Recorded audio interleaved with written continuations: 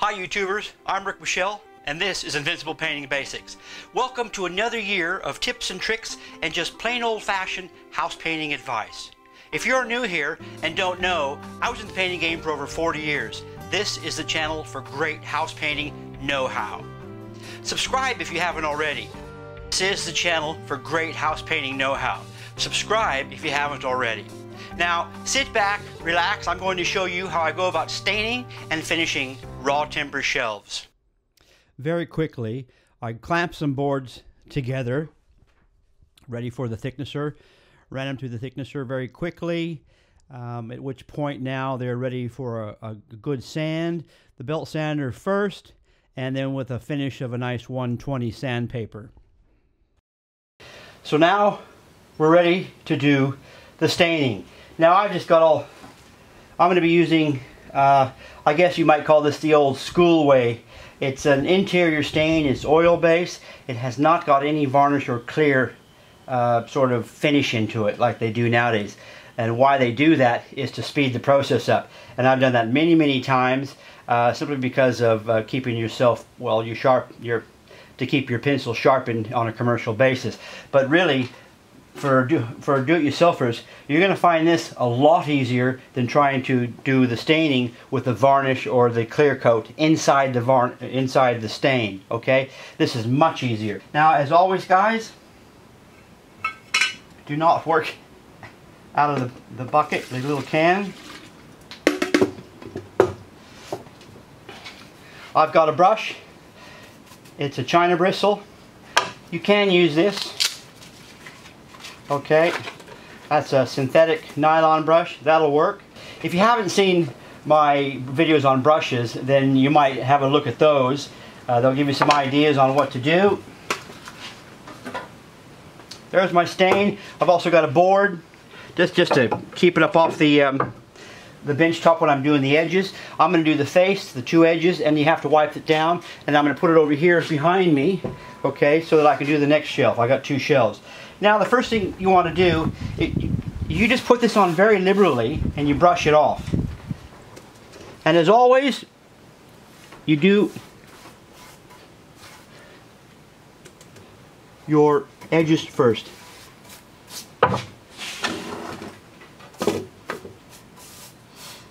And it's a messy job. I don't know if you get away with doing this in the living room. Now, let's just say you don't have a brush. Well,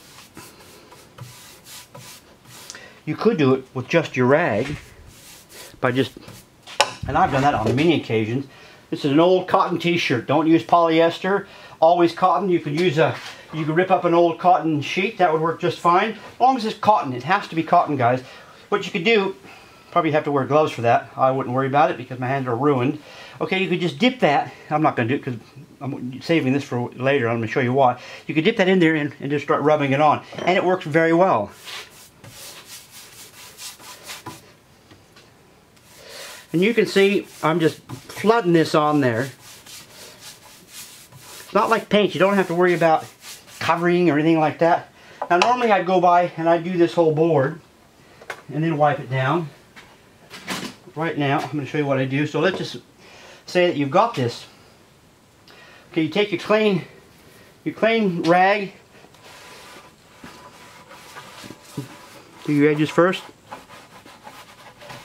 Don't worry too much about the bottom side yet. We're going to turn this over. You always want to wipe in the direction of the grain. And you want to have a consistent pressure. Don't have more pressure in one spot to try and maybe rub something out. You're going to rub more stain out, okay? Now that's nice and consistent all the way through. Okay, I'm going to just finish up through that. We're going to turn it over and I'm going to show you how to stack these and keep an eye on when you're grabbing things. Okay, I've turned it over. I put stain on this edge. Now two things at least you want to be careful of is because I've already done the other side and wiped it, because I've put fresh stain on here, you're going to have to watch the edges. So you're going to have to wipe the edges again because of that little bit that's going over the edges. Okay? So you'd wipe that again.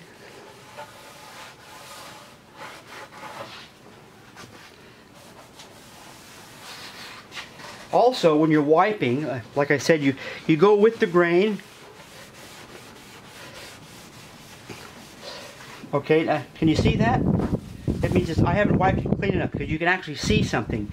So you can actually see where I haven't wiped off enough of the stain. Also, it's going across the grain.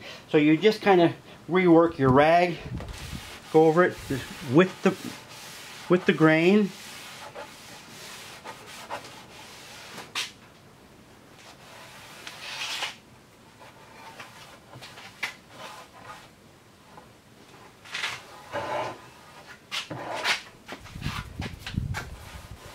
With the 2 bits of timber, it allows me to actually work on the edges a lot easier.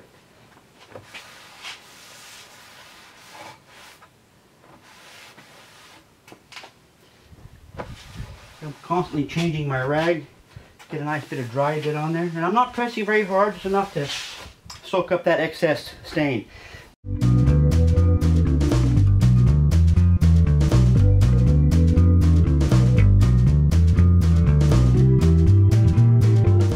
What I've done, and it's only half full, so I'm working out of that can. If this was full, I'd pour some out into another container to work out of. Otherwise, it's almost impossible. But because this has been sitting around a while, I had a little bit of a skin. I cut that skin off and I put just a touch of terps in there, and I haven't stirred it yet. I don't want to stir the whole thing through. I'm only going to stir the first 1.5 inches or so with the brush. Okay, it makes it nice. You don't want it super thick. You don't want any paint super thick. You want a nice working consistency. I'll know more when I start to paint.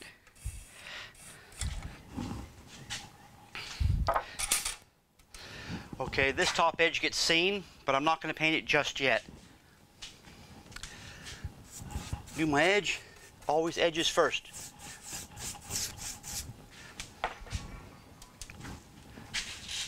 Okay, I'm going to hold on to my paint now. That's how I hold on to it. Okay, I can actually force that over out of the way. Across the top.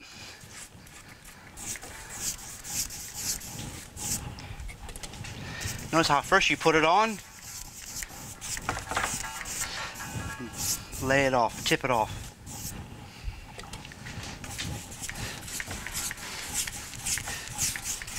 When you guys are getting to that edge that gets seen, double check it to see if you haven't got any rollover. Okay, it's hard to see, but just make sure, keep an eye on that. Bring it down, and when you're coming down, make sure, see I'm still just putting that on. Matter of fact, I'll show you, I'll go all the way across before I even tip it off. Now we've tipped that off up there, that's done for the first coat. Now you don't just start anywhere in the middle and drag it down. You've got a nice big drag mark. You can't see that, but once it's dry you'll see that. So what you do is you take your brush, start at the bottom where you've ended, and you come up very lightly, and you come up and you go past where you went. Okay, and as you come up, you bring it off like that. Absolutely not one drag mark, not one brush mark. Okay, the same thing again. Work your way down. I'll do 2 more goes, going across.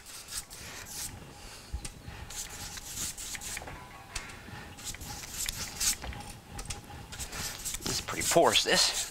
Now we just put the brush down at the bottom, very lightly.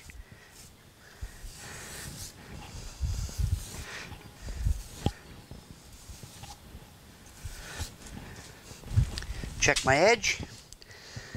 Very good. Now, this is why I haven't painted yet the top edge. I can touch the top edge because there's nothing on it just yet, and I can walk that around like so, back up on the sticks, and up against my little cabinet. Okay, so now I'm ready to do that side. But before I do that side now, let's do my edge. The problem here, because you can't see what you're doing, you might miss something, so try to make sure that you get it all. But more importantly, you're going to have drips on the other side. So just very lightly, get rid of those drips. Done. Okay, so then we do finish this side.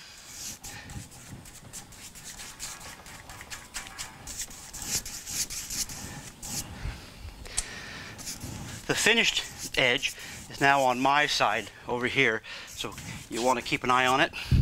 Look, that's how we do that. I'm going to finish the second one. Tomorrow we'll come back. I'll show you how we sand this nice and smooth. The second coat goes on even nicer and easier, and it also leaves you with a much nicer finish.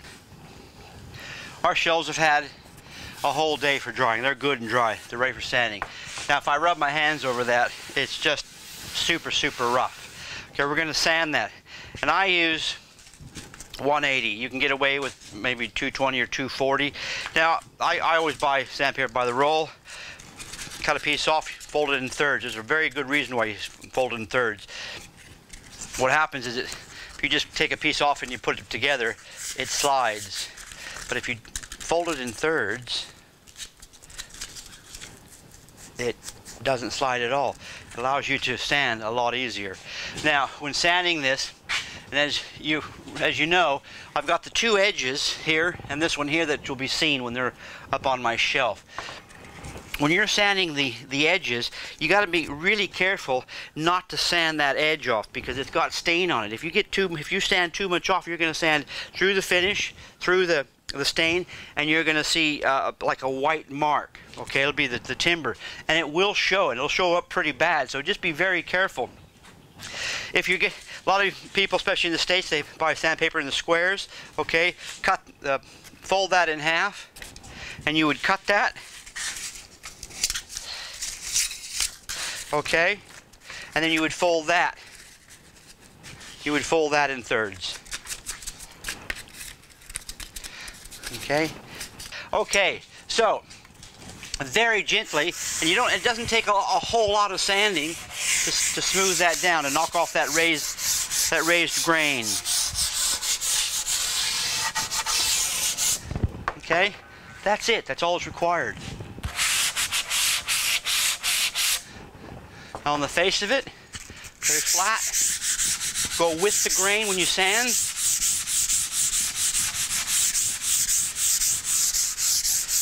Now, the thing here is, you're going to sand like when you're brushing on your clear coat. You go up past where you were to make sure that you've got that. I'm not rubbing very hard. Now, if I take my hand now, go from the very spot where I haven't done anything, it's very rough, I go up here and it's just super smooth. It almost feels like silk. Okay, and don't worry about that. If you're worried about that, brush it off. I've been in it for 40 years. I've never worried too much about it unless it's really, really, really, really dusty. Okay, that doesn't do any harm at all. You go straight over the top of that. So let's go ahead. Well, I'll finish sanding these and we'll come back and put the final coat on that. Two things before we start, guys. One, I did exactly the same thing as yesterday. I put in a little bit of Terps paint thinner into my clear coat. Okay, just to thin that out a little bit. You're better off too thin than too thick. The other thing is I'm in my garage. I've got a door open here. I've got the big garage door open on that side. There's a bit of wind coming through, so I'm going to just close this door because there's just too much. And what you'll find will happen if you've got windows open and doors open, you've got a wind and it's coming across the surface where you're trying to do some work, and it's going to set your material up too fast. Okay, you don't want any wind. Close your windows, close all your doors. You'll be good to go. So let's do this. Do this again. Edges first, just like yesterday. Always the edges first. Also take note, guys, we're not doing this. This is probably one of the worst habits do-it-yourselfers do, and I'd say probably half the professional painters. This is what you do. Okay, you're just scraping all your material off. Okay, so here we go. Across the top. I haven't done the top yet for reasons like I showed you yesterday. Same thing, put it on and you'll notice it goes on a lot easier. Okay, the porosity of the timber is not there. This just glides over it now. If you're going to have too much paint on, you're not doing it right, you're going to get sags and runs and drips. Okay, but like yesterday, I've just put it on, I haven't done anything about neatening it up yet. Okay, again, we're going to tip it off.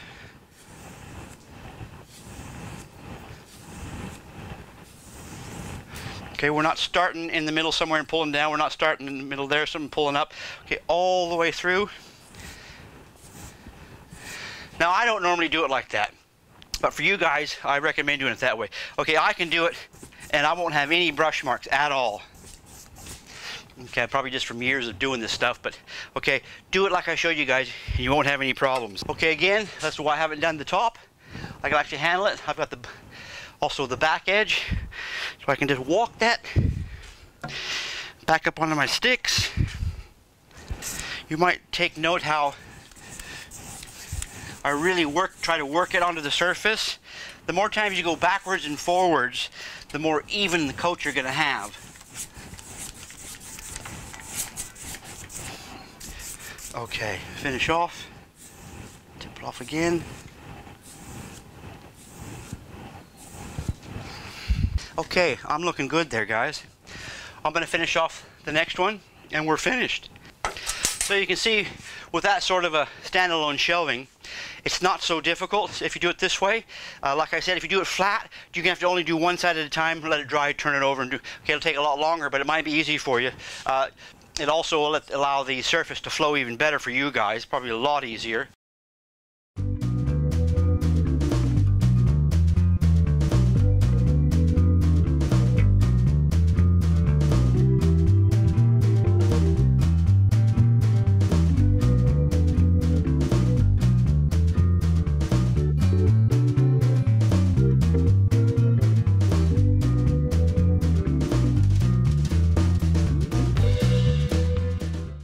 How good was that? And my desk isn't so cluttered now. I'm a happy chappy, and so is my partner. Now let me ask you guys, what did you get from watching that video? How to stain? How to clear coat? How to tip off or paint the edges first? I'd really like to know what you guys really thought of it. So if you don't mind, leave a comment below and tell me, or ask a question. And don't forget to subscribe so you can view all my videos and not miss any that I upload in the future. There's lots more coming online this year. Also, share my videos with anyone that you may think is in need of some good tips and tricks on painting. It seems almost everyone at some point in their lives attempts a makeover sooner or later. Watch this space for upcoming videos. I'm Rick Michelle, and this is Invincible Painting Basics. See you guys later.